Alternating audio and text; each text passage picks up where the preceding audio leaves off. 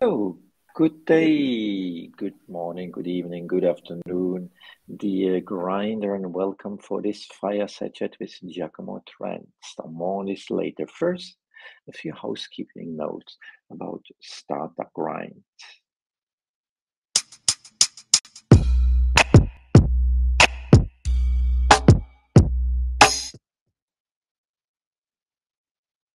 So, Startup Grind, we are the largest community of startups, founders, and innovators in the world. And we try, and our aim is to educate entrepreneurs, ventures, so that you can grow on your path. And we do that by having a few simple rules. We aim to help others to give first and not taking, to make friends and not only connections, and also to inspire via our fireside chatters and other events so that you really are better prepared for your path. Further on, you can also join us on the Microsoft Teams on the Startup Grind Luxembourg community to exchange and chat further on. And during this fireside chat, during this event, you will be able to share your comments or your questions either via the chat or through the Q&A question. And now, without further ado, I would like to welcome Giacomo. Hi, Giacomo.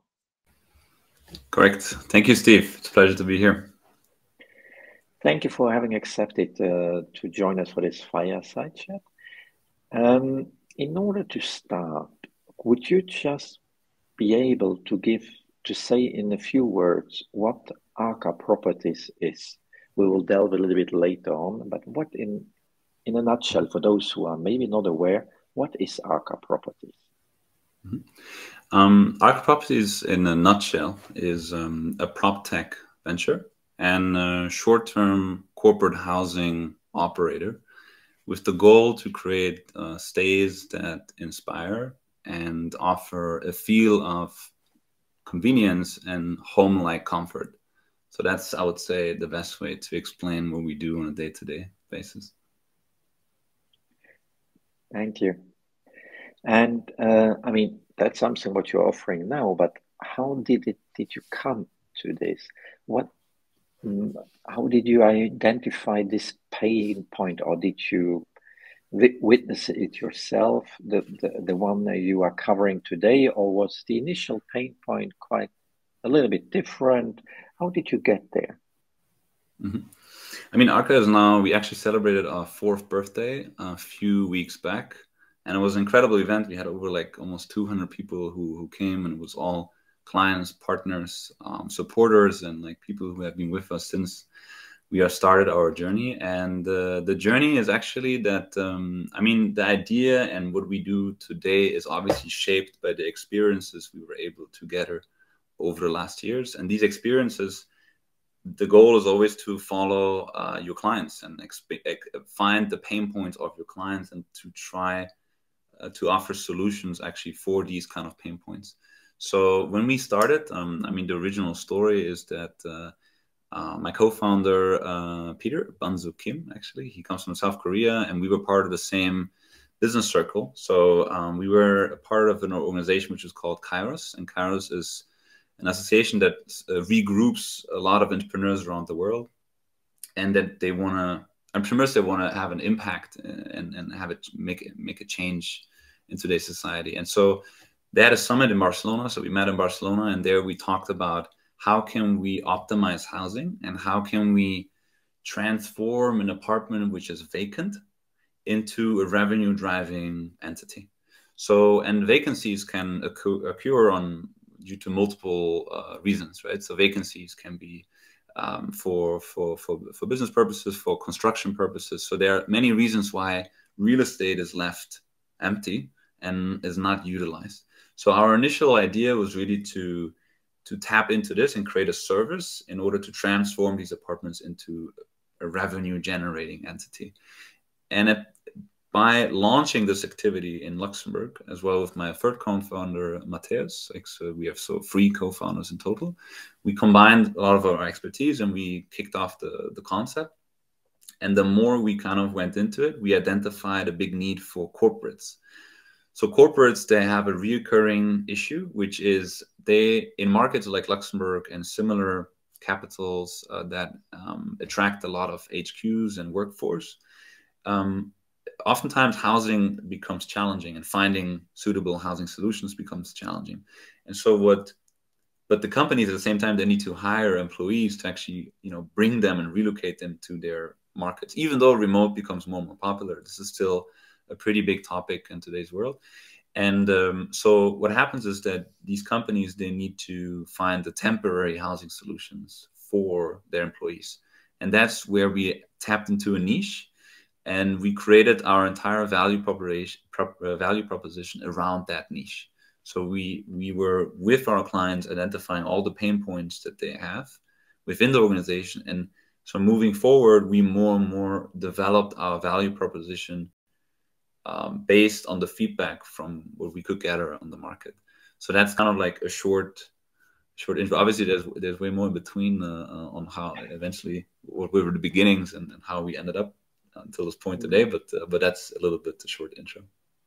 Okay, that's one thing. And I mean, you said your co-founders, you knew each other before? You had already some ventures before, or was it a fresh venture?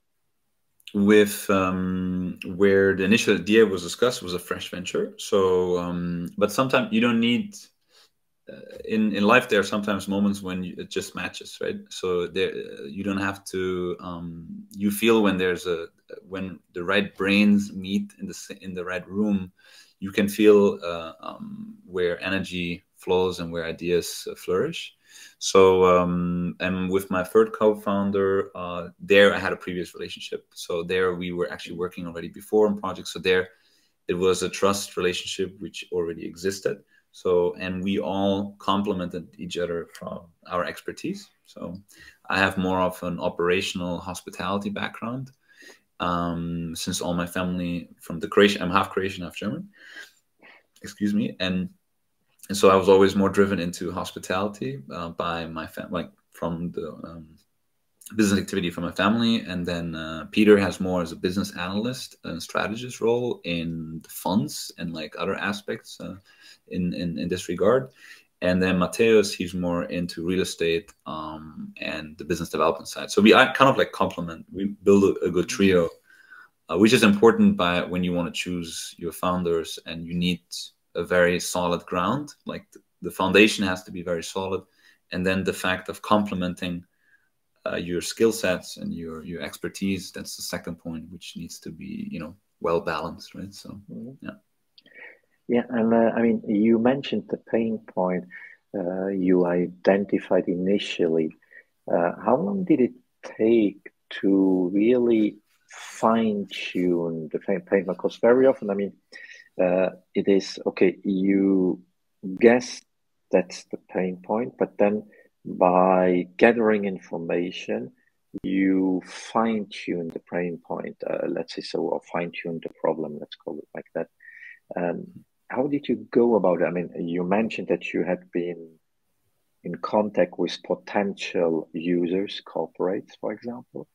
And how did that evolve from the initial idea you had of the pain identified to more or less the first, let's say so, the first prototype of a service, of a solution?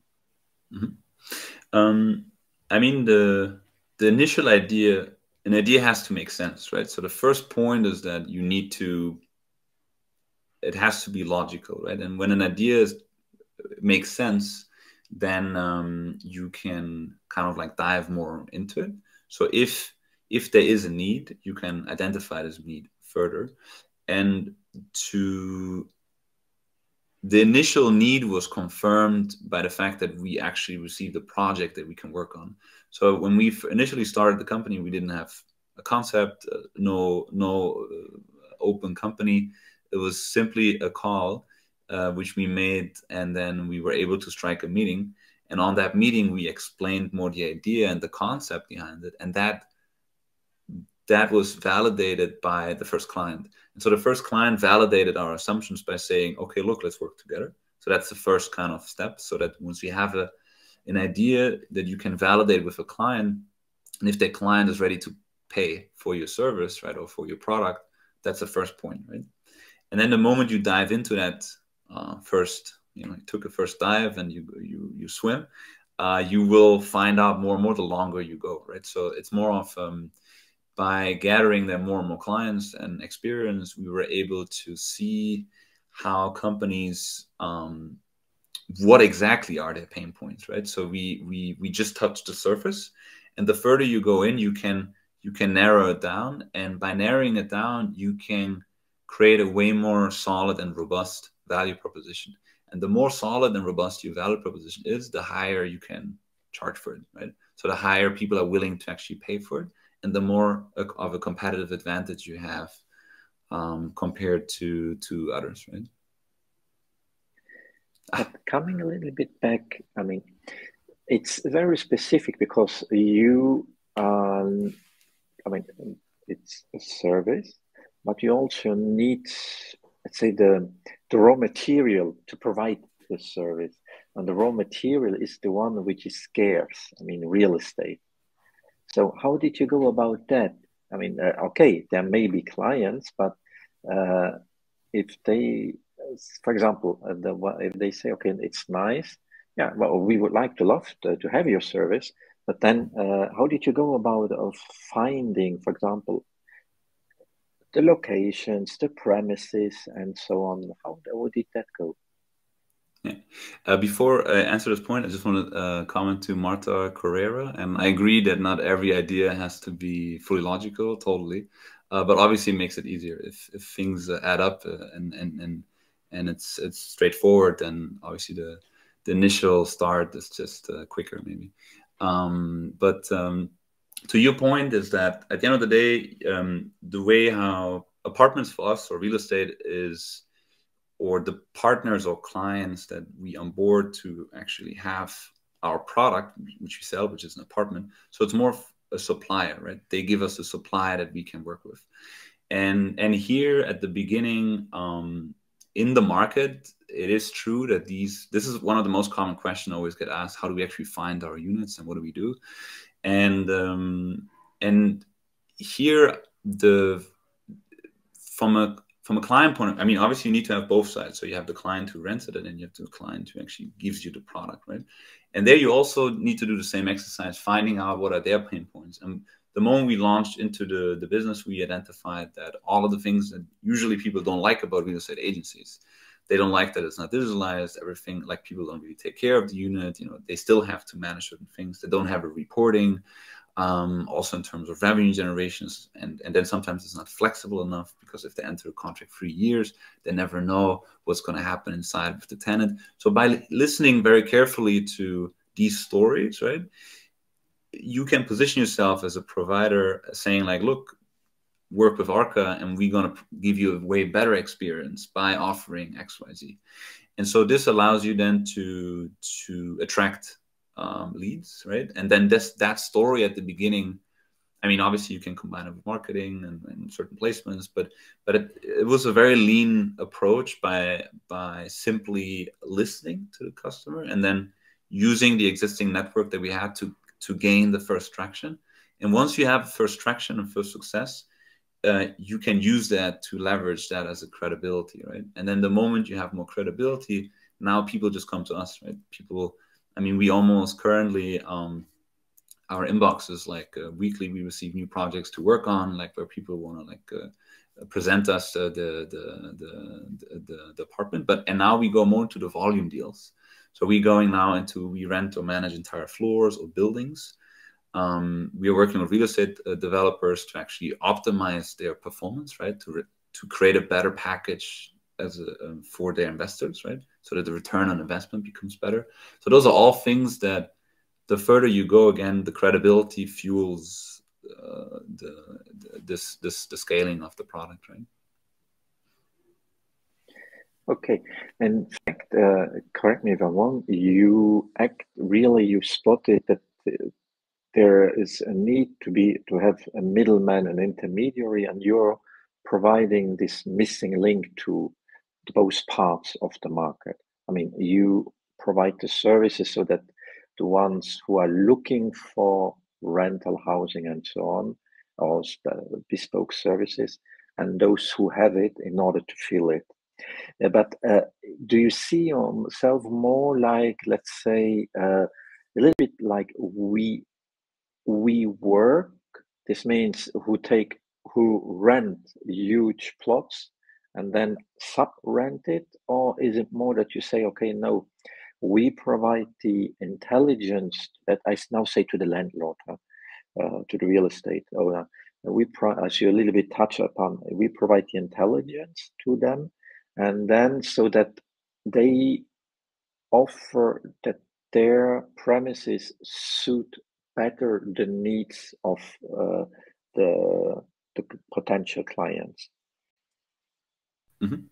That's a very good question. In a sense where the way how we want to position ourselves, and that's also kind of the story. We started as a simple operator. So we just came in and then we said that we're going to manage your apartment on behalf of the owner. And we can either do this by managing and charging a commission, like a rental fee for a success fee, technically, for activity, or we guarantee a rent and then we sublease it.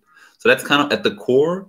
That's what our business model is based on. So and we are building a hospitality brand. So the idea is to really create a brand with this activity, and what we really want to do is to create the future of rental tomorrow. Because the future of rental tomorrow is not, it is fully digitalized, automated, flexible rents, and it's more like a service, right? Like Netflix is a subscription, right? So renting will become more like a subscription type of model in the future, where people don't want to have, they don't want to be blocked in contracts, they don't want to deal with their furniture. It's more out of a convenience need from the customer, that this is more fueling the growth of that particular industry. And so on top of that, we want to build the tech to support all of this, right?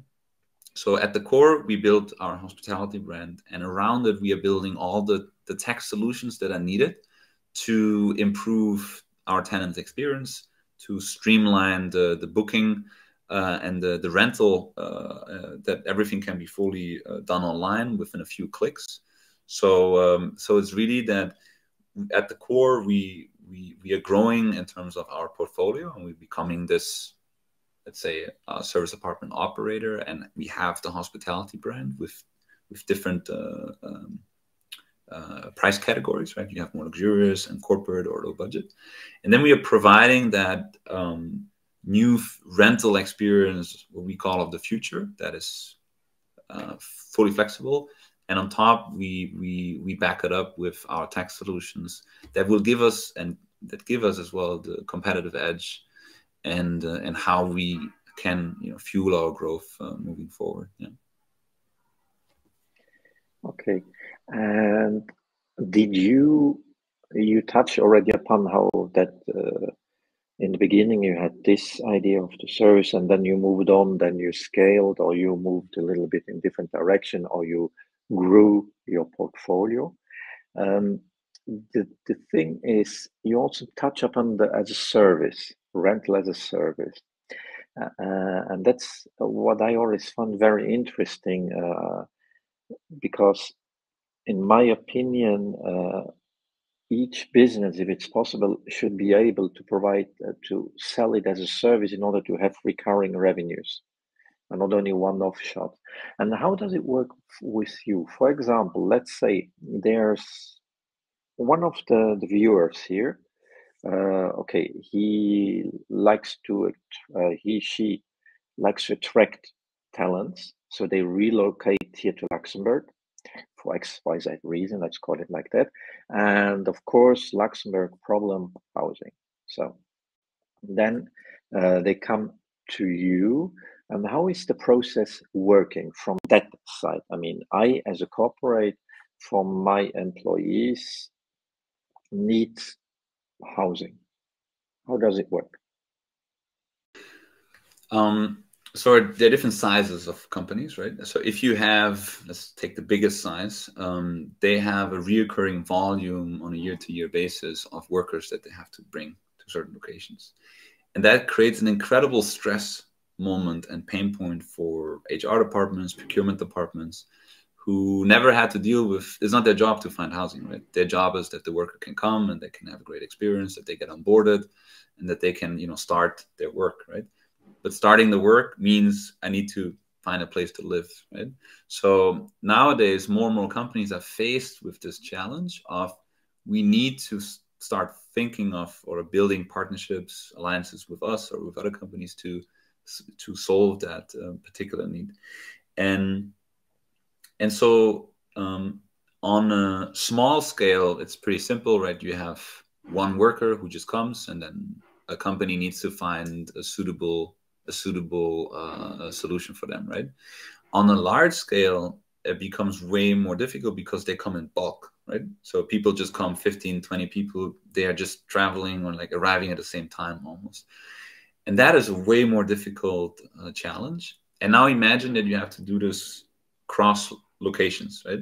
So oftentimes you have some companies that they work globally, meaning they have a global department that handles the mobility of their workers globally. And then you have some companies that they do this more locally. So every local entity, they have their own department who handles this part. And so finding 20 apartments, right, is it on a short-term period is incredibly difficult for an HR procurement department or mobility department. So that's why they actually need a service like ours where they know it's a reliable source, meaning that they can with confidence bring the worker to Arca, and they know that they can take care of the admin part. And then, we are more like a bus stop before you find your long-term rental, because our service is more made for the 1, 2, 3 month solution, or shorter in this case, right? So that's kind of the averages where we normally tap into. So yeah. And maybe the last point is that our goal is really to streamline as much as possible this process for the corporates, so that we can allow them that this task become as easy as possible, right? That's kind of like really the goal, and when we work with these groups, and the feedback that we also get from them. Right? Thank you. And on the other hand, I mean, your client, is it the employee or is it the corporate?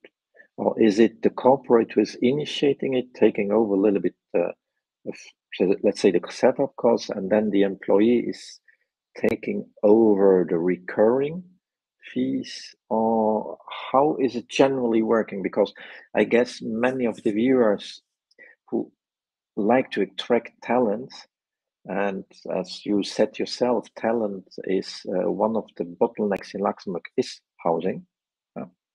So they all think about them, but they also think of their, how shall I say, of their P&L.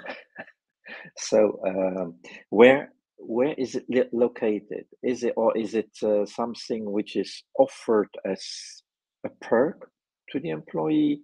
I guess it's also depending on the size of the company.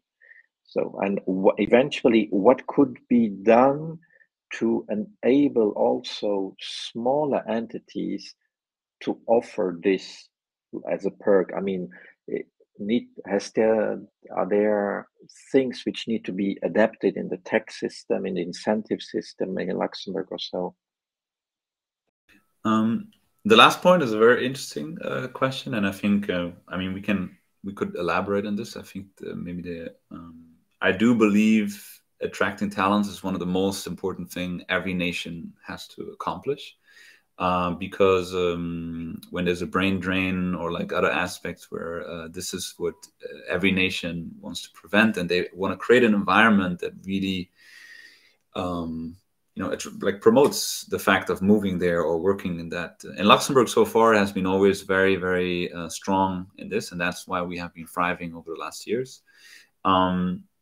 So generally, I mean, companies today, it very much depends on the size again, and it depends on the level of the employee, right? So depends on the, obviously if you're a senior position and you have a wife and 2 kids, you will, the fact of moving or taking that position into a new market is a way bigger move than if you just finished university and like you're coming in as a junior. So there are differences in terms of budget allocations usually from companies, and then some company, it depends on the policy. Some companies they offer that as a relocation package. That's kind of how they call it. I believe it is a in markets like Luxembourg, and if you really want to go and attract, you need to support the worker to find an adequate solution. And you even want that, because by doing so, you will have someone who's more productive, who can have an easier start, who will have a way better experience. And I spoke to many relocating employees, and when the company did not support them, it was a terrible experience for them. They were somewhere local. They had no idea, because they don't know the market, right? They don't know where to go and what to search for. And Arca is kind of their first touch point. So we are the first group that you meet as a newcomer, and so for us, we are very proud of being able, I mean, to really show you ideally how also Luxembourg is, and provide you with an amazing location and experience. So that's what we always try to do the most. Okay, thank you. And on the other hand, I mean, when you see how it has evolved, especially your service portfolio has evolved, has it become more resource intensive? I mean, when I say resource, it's overall, it's people, it's money, it's anything, ops or so, or is it still something where you would say, okay, we did our base well, we streamlined it, we have a good base, we have a good system, and it was flexible and modular so that we could cope with the demand, with the growth, and so on. I think this is very much, it depends on the vision of the company. So our vision is to scale, right? So our vision is to make Arca a multinational organization, and we have the first apartments actually in Amsterdam. We are planning to go to Paris and Berlin. So we are moving into an international organization, and that's also how we make decisions today. So we try to make the decision today with the idea of the next 3 to 5 years in mind. So, and our goal is to become one of the biggest players in the industry that provides this kind of solution to millions of people at the end of the day. So it's really at the core, that's what we strive for, and obviously linked to this vision and mission, we invest accordingly to make this also happen. So it is now more resource intensive, but currently we are investing a lot so that we can actually scale faster. So our current investments are done in a way, and team setups and process flows are done in a way that we can move into the scaling mode, and that we can duplicate our system and brand in multiple locations. So, and if we didn't have that goal, we are very cost effective with the way how we work and the way how we operate. So that's what Arca makes it really unique, because the way how we streamline our processes is very well organized. So,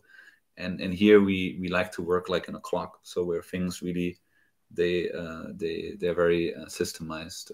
I mean, you never have it perfect, you always need to fine tune a clock too, but in general, that's really what we focus on. So yeah.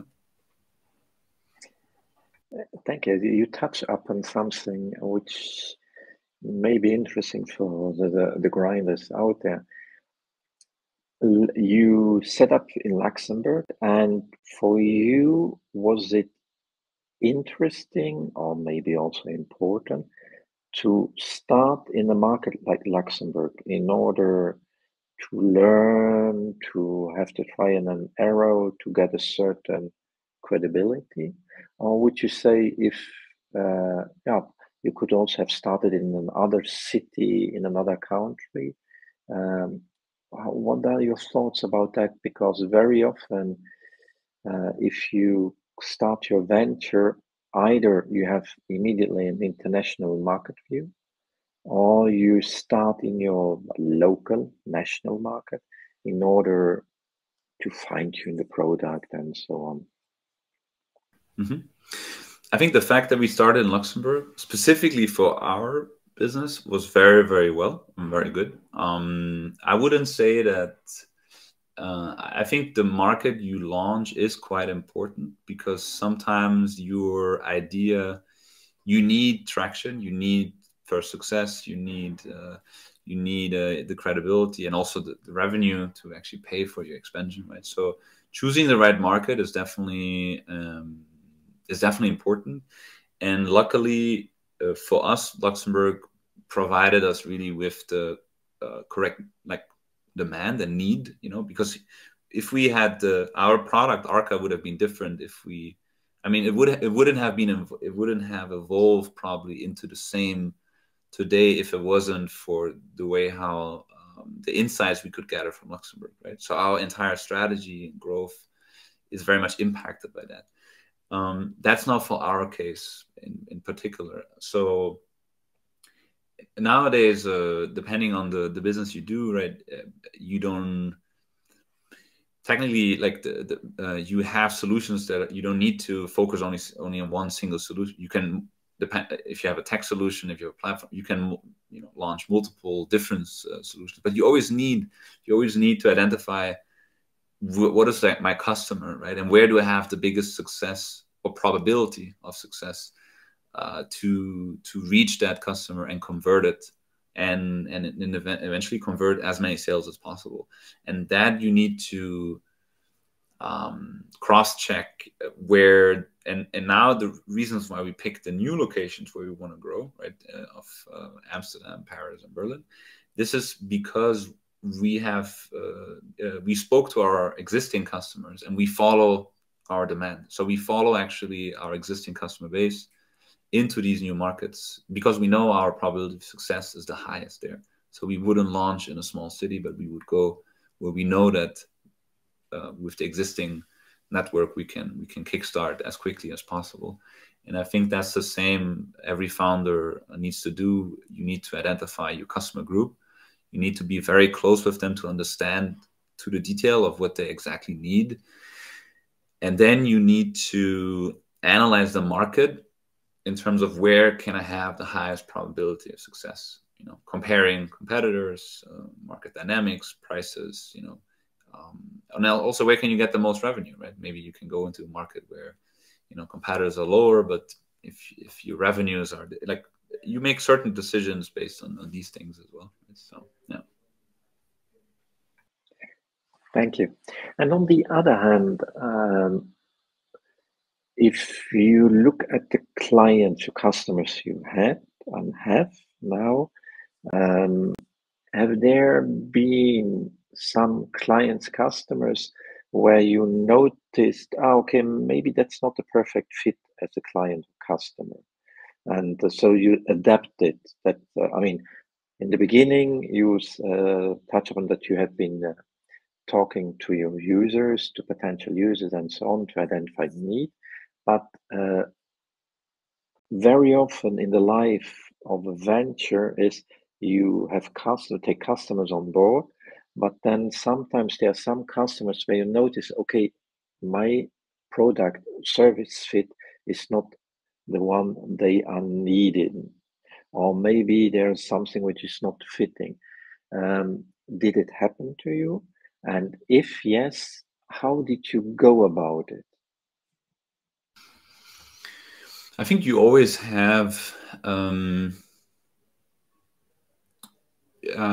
there are always cases where you will be in a meeting and various customers will request various things, right? So your services, maybe your product is not perfectly adapted to their needs, right?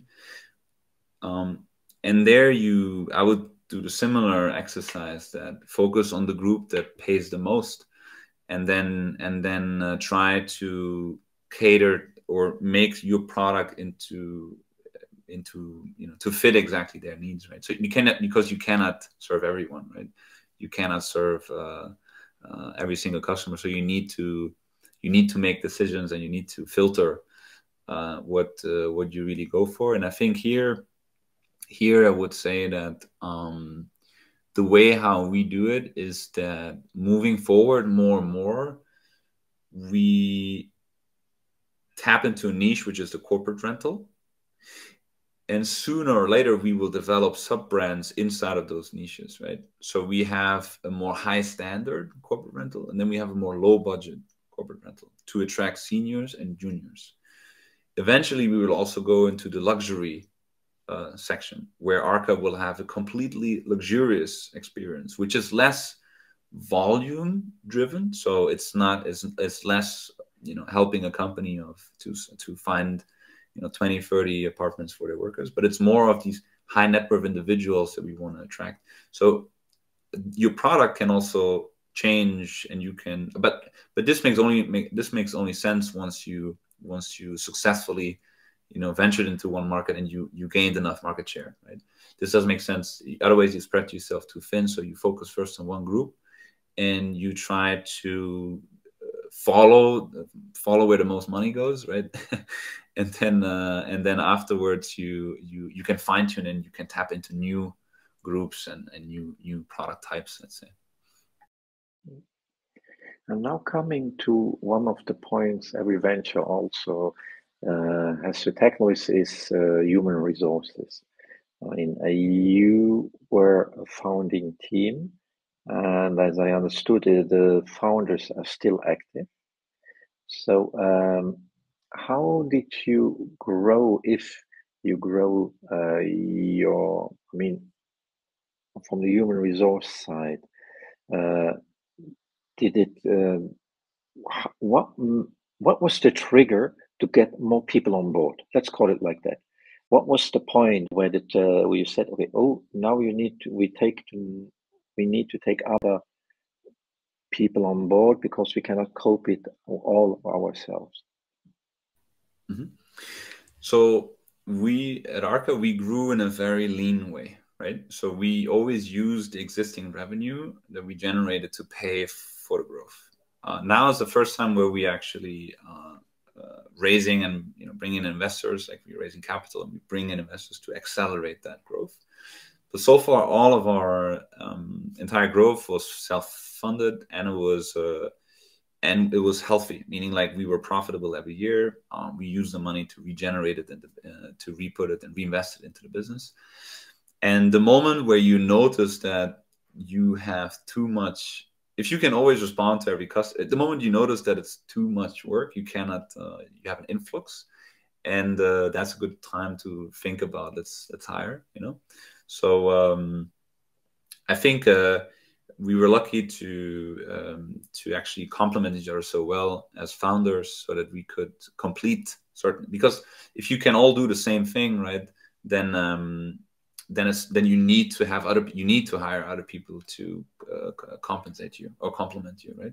So, but since we were able to kind of split our tasks in a very well, we could launch without the immediate need to actually hire someone. But that can vary from business to business, right? So the founding team ideally is a team that is able to successfully launch an MVP, so that the MVP can gain traction. And then the moment you have traction, you have validation. And when you have validation, you can also take the risk on hiring and investing, right? Because building a team is a risk that you drive up the cost. So you need to be able to, and that initial phase, right, you want to keep it as lean as possible until you have enough validation that allows you to go in with a confident decision on, hey, now let's build a team. We want to accelerate the growth. And but that can be different. Some startups, they have they're backed, right? They have money to spend. So it depends on the project. You can also go full speed immediately, and then so we did it in a more lean way. And we are, let's say, different I think a lot of startups nowadays, they only focus on valuation and not on profitability, which is something I think that got hammered a lot in the last years. So we are fortunate enough that we build it in a way where we can be profitable. And in this way, at the same time, we're building up a high valuation. So that is always a very good thing to have in business, where you you know that the way you build it is not only to, you know, spike up the valuation, but it's actually, we are making green numbers and we can grow in a healthy way. Thank you. We're now coming to the end, so now I'm a little bit the hindsight and the foresight. With on the hindsight, you said it was your first anniversary, so you launched during the pandemic, or just before or after. How did that affect not the business per se, but the vision of your venture? Did it affect the vision of the venture on the one hand, and then also staying at hindsight? If you look back at this venture now with Arca Properties, with hindsight, are there things you would have done differently, if any? So first point, we are a COVID kid.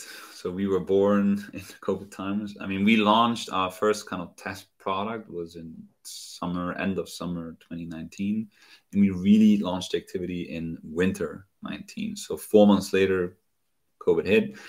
And it was an interesting time because you were forced to think differently, right? So a lot of companies in our industry, well, they went bankrupt, they got out of business. And those are very unfortunate stories. And again, here your market environment plays a big role. So, and you need to completely be able to radically shift your approach. So if you are very rigid in one way, and if you cannot flexibly change direction, then that's not good. So you need to be very agile and dynamic, you know, in how you do things. And so, and I think that it really forced us to think differently, and cater to entirely new demands, right? And this is something that I think impacted the vision for sure. It's also interesting because it forced us to work very lean, right? So I think in some way, the way we worked, we had to pay really a lot of attention to the decisions that we do. So maybe that, you know, in hindsight, that's something that, you know, positively, if I can say that, impacted the growth. And what is amazing is so far, you know, we have had this kind of growth and success even in times of COVID. So for us, it's actually the most exciting times are still ahead. And that is something where we are very much looking forward, since it's since Arca, I think not so far, not even tapped into their full potential yet. So I think we can do way more than what we have accomplished so far. And sorry, you have to repeat. What was the last part of the question? No, it's that one. You got it to the hindsight. You got it, and now if you go what you would have done if anything differently. But you touched already upon it because you said flexibility and so on. Yeah. Or is there something where you say, okay, that's something I would like to put forward? I think obviously you can always do things better. No path is perfect, and nothing is a golden line, and you always have multiple directions that you take. And I think we have always done the best we could with the knowledge and the insights that we had. So we always, with what we have got, we have done the best in that particular moment. So, and today, with the same knowledge I would have done things differently at the time. But at that time, we have decided with the best. And as a founder as well, you grow as an individual, and you grow. And that's something that at the core, we really always want to, as a team, and like we want to build a team which kind of like more like a tribe culture, and where we always motivate and, you know, promote personal growth, mentally, physically, emotionally. Those are all things that we really like emphasize inside of the organization. And so I would say that with the knowledge today, I would have done things partly different, right? And we would have maybe grown, but you can't do that, because at the time you just knew, you didn't know the same things you know today, right? So I think that we have always tried to do the best decisions with the things we knew at that particular time. And now for the foresight, how do you see the further path of Arca? You are touching already on upon that the different service layers or tiers, and also the different market. Is there something where you would say, okay, that is also something where we eventually will aim to? So at the core, so again, from a hospitality brand point of view, we want to become the best host. So we drive the development and innovation inside of the company to really create an amazing experience for our tenants, right? Because that's at the core of what we do. So we will tap in more and more into a tech company. So we are already tech driven, and we have our own platform and other aspects that we're developing, but we are more and more investing in this direction. And ultimately, Arca really, our goal is to become a worldwide known brand in this industry, and operate thousands of apartments and buildings worldwide, and to create value for shareholders, for property owners, funds, other aspects that, because by creating more value for a customer, value for our clients, like we want to be really value driven for everyone who participates in our chain. And the chain can be stretched, right? The chain can be stretched infinitely, right? When you think on how Amazon started as a bookstore online, the way how we want to build a real estate park and have all of these things, even ownership, owning one time the assets and other aspects. But those are really long-term visions of the company. But the goal is to make it a multinational, worldwide known brand, and that operates in very various directions, vertically or horizontally, where we include new products, services, and really become this park. It's almost like a group and park that has a big impact in the real estate and short-term rental space. Thank you very much. Now, you gave us something, you gave the startup community really wealth of insights and so on. And as a community, I mean, not only Luxembourg, but worldwide, what would the grinders in Startup Grind be able to assist you, provide you? I mean, becoming clients, customers, also. What is this, the value that the network of Startup Grind could eventually provide you?